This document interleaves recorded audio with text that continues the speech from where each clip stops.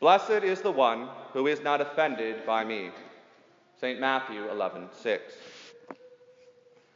One of the expressions I hear most often when talking to people about God is the phrase, "I can't believe in a God who would do X." With X being whatever activity of God my conversation partner happens to disagree with. There are usually all sorts of different reasons why a person will repeat this phrase, although it usually has to do with a refusal to believe in a God bigger than themselves or bigger than their commitments to things like family traditions or political parties or charismatic college professors or even videos they've seen on the internet. It's fascinating. Most people would be better off just stopping 3 words into this phrase and ending with, "I can't believe." This declaration would at least have the advantage of being honest and understandable, without involving some straw man version of God, invented to make themselves feel better as they beat or ignore the dumb idol to whom they've chained themselves. Belief, as we see in our lives and in the lives around us, is not a thing easily grasped. And it is certainly not the normal mode of human existence. We must be convinced of the truth of a claim before we believe it. Or at least that's what we tell ourselves. But how well do we know the truth in a world with so many different people claiming to be the only ones telling us the truth? The modern world has given us access to endless streams of information that more and more only serve to tell customers what they want to hear, to create a fictional world of heroes and enemies to cheer on and hate in our own mass media version of the Colosseum. Within this violent world of conflict, the Christian is constantly faced with a choice. Do we follow the God who has revealed himself in history, a record guarded and passed down to us in the scriptures and living memory of the church? Or do we cheer on today's false gods, who more perfectly fit the false picture of God we have been insidiously taught to love by the very secular sources we turn to for entertainment and news and morality? We are all participants in this mass delusion to some extent or another. None of us are immune. We are all caught in the net of anger and lies that eat away our days and too often fill us with a dread for the future. After all, our great enemy's goal is to paralyze us with fear and distract us from the real war that is being waged every day in the homes and hearts of a lost humanity. And my God, no one could come up with a better mousetrap than the modern world in which we live. The evil one knows us so well that he has built a prison in the shape of the human heart. It is a prison of a different sort that we visit in today's gospel reading. A place where the man chosen by God to be the last and greatest prophet of the Messiah feels the full burden of what it means to be God's chosen one in a fallen world, plagued by a rebellion against its creator. St. John the Baptist enters the biblical story after 400 years of prophetic silence, declaring to an apostate people, "Repent, for the kingdom of God is at hand." His ministry takes place in the wilderness, an evocative location through which the prophet could act out the 40-year wilderness wandering of the Israelites, a physical way of saying, now is the time for a radical repentance, a time to flee the city corrupted by a compromised religious and ruling class, a time to repent in the penitential wilderness and be cleansed in the river through which the Israelites passed in their first attempt to purify themselves and the world under the command of Moses' successor, Joshua. We see this connection even more clearly when we remember that Joshua and Jesus have the same name in Hebrew. John the Baptist is getting the people ready for the Messiah and the reckoning that this prophesied king will bring, particularly for those who have benefited from compromising themselves and their people in an evil world. John cries in the wilderness, "I baptize you with water for repentance, but he who is coming after me is mightier than I, whose sandals I am not worthy to carry. He will baptize you with the Holy Spirit and fire. His winnowing fork is in his hand, and he will clear his threshing floor and gather his wheat into the barn. But the chaff he will burn with unquenchable fire." St. Matthew 3:11-12. It should not surprise us that John's message made the ruling class uncomfortable. After all, he's telling them the Messiah is coming, and he's bringing fire and a list. John's uncompromising preaching did indeed get him in trouble with Herod Antipas, the son of Herod the Great, who is such a prominent feature of our Christmas narratives. Herod the Great was a king who was so frightened by the possibility of the advent of the Messiah that he murdered all the young boys in Bethlehem, an event we still mourn 3 days after Christmas. Herod Antipas, his son, had merely seduced his brother's wife while visiting Rome, divorced his own wife, and then married his brother's wife in a public flouting of the Jewish law. He was a real chip off the old block. John the Baptist is in prison for preaching against this, and he will eventually be executed through the evil plotting and sexual blackmail of Herod's adulterous wife. However, when John sends his disciples to confront Jesus, he is suffering in the prison fortress of Machaerus in the burning mountains adjacent the Dead Sea. This was not a pleasant place. John has heard about the ministry of Jesus, the cousin he had baptized in the Jordan River, the man he had seen God the Holy Spirit touch, and God the Father proclaim, "This is my beloved Son, with whom I am well pleased." John has been a witness to indisputable evidence that Jesus is the Christ, the Messiah, the promised one to come.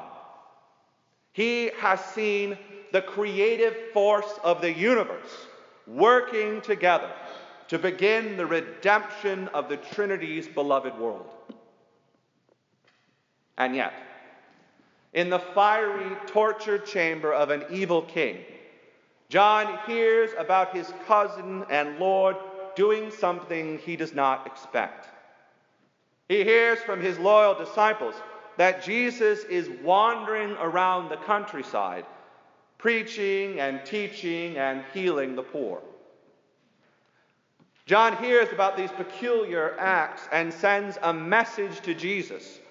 "Are you the one who is to come, or shall we look for another?" St. Matthew 11:3. Now, we can certainly understand why John would ask this question. He is, after all, chained up like an animal. And he, like all of Jesus' disciples, expects the Messiah to bring the judgment and fire that will topple the unworthy leaders like his jailer Herod. John expects his cousin to purge the land of evil and free him from prison. John expects Jesus to climb David's throne and become the great king he had been preparing his whole life to serve. John has an expectation of what the kingdom of God will look like. But within the pain and suffering this world brings to bear upon us all, especially upon God's chosen people, John cannot understand why Jesus is doing what he is doing. Even the great prophet cannot understand why God is acting in this peculiar manner. God is not saving the world the way John expected. And that reality must have been terribly, terribly frightening to John. Just as it is frightening and enraging when our own expectations are unfulfilled. Everyone in this room has faced the same crisis we hear in the pained message of John. Are you the one who will save me? Or do I need to keep looking? Or put another way, I can't believe in a God who would let children get cancer, or let my mom die in pain, or allow evil men to live unpunished, or fill in the blank. But we who live in the prison of an evil, fallen world are only ever barely able to see the beauty of God's good world through our cells' barred windows. We long for deliverance from this prison, even if we've only been able to tack on a few pictures to our cells' dark, cold walls. We know that our time on death row, and that's where we all are, we know that time is only a temporary stay. And we desperately want some great miracle, some great power to hold back the executioner's hand. But Jesus does not respond to our entreaties in the way the world expects.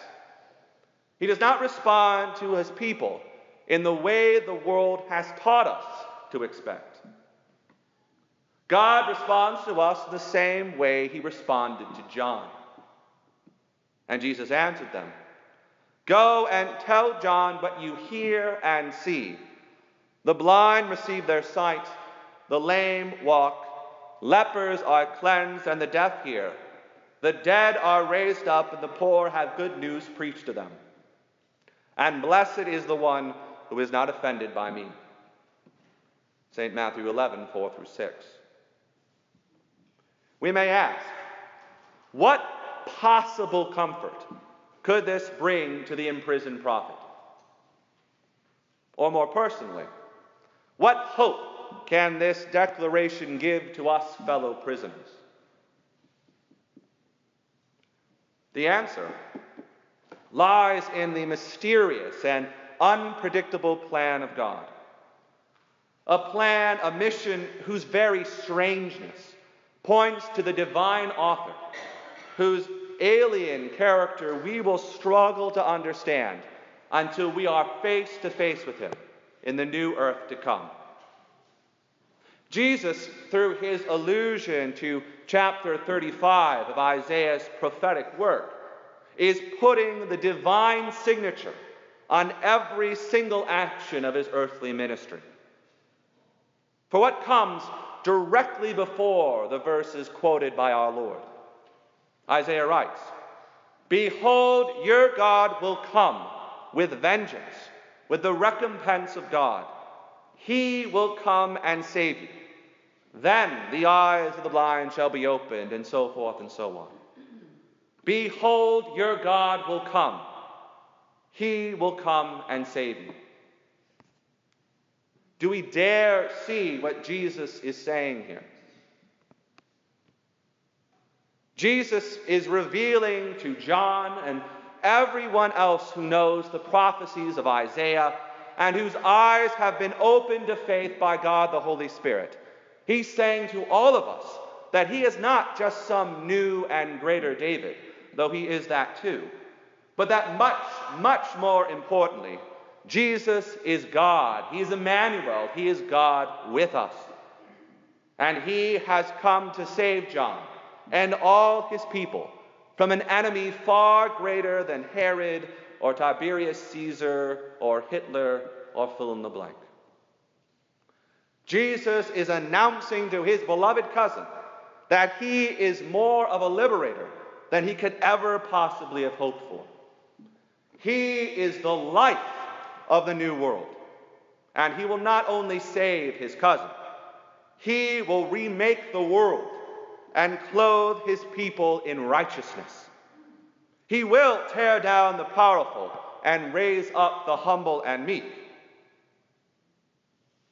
So John has to see that he is not dealing with a simple man who will gain a golden throne for a season.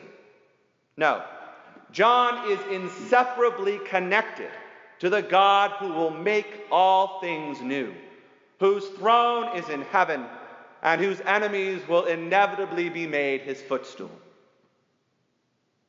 Jesus, through his words and actions, is revealing who he is. The healer of the sick, the destroyer of death, the creator of the new earth to come. We can only imagine what John the Baptist said when he heard this message of true hope brought back to him. It may have sounded something like St. Paul, another man left awestruck by the grace and mercy of God, who wrote in his doxology at the end of Romans chapter 11, "Oh, the depths of the riches and wisdom and knowledge of God! How unsearchable are his judgments, and how inscrutable his ways! For who has known the mind of the Lord, or who has been his counselor, or who has given a gift to him that he might be repaid? For from him and through him and to him are all things. To him be glory forever. Amen." Romans 11, 33 through 36. John, of course, will carry this good news with him, even as he is unjustly murdered by the disgusting family that once ruled a portion of Judea. We, of course, are to carry this good news with us as we are constantly confronted by a fallen world intent on dragging us down into the muck and misery of its self-important suicide. In our context, the prison within which we exist is no less real because we pay to live in it. But our failure to transcend its walls through the word and work of Christ will have eternal consequences for us and for our neighbor. We must resist this world and its evil and lock arms as a church to stand firm against our already defeated enemies. We must recognize that by saving the world in the way we see, written in the blood on the pages of the New Testament and in the history of the faithful church, that Christ has given us a mission and a calling to drastically reorganize our priorities in a way that will inevitably lead to us being mocked by our friends and our families and our neighbors and our own sinful hearts. By following Christ in our every thought, word, and deed, we radically realign ourselves with reality, despite what every fallen emotion and temporary desire we have been taught to feel tells us. Jesus looks down to us from that cross, and his people are forced to say in response, "To hell with the world and its expectations. To hell with the lusts I've been brainwashed into following. I will follow the creator of reality, who saved the world with his suffering body. He is my king, my example, my everything, and I will follow him wherever he leads me. I will not hide from his word, nor will I hide from experiencing the victory of his sacraments. I will walk through the valley of the shadow of death, and I will carry my brothers and sisters on my back. I will be God's messenger this Advent, and I will prepare the way before him. In the name of the Father, and of the Son, and the Holy Ghost.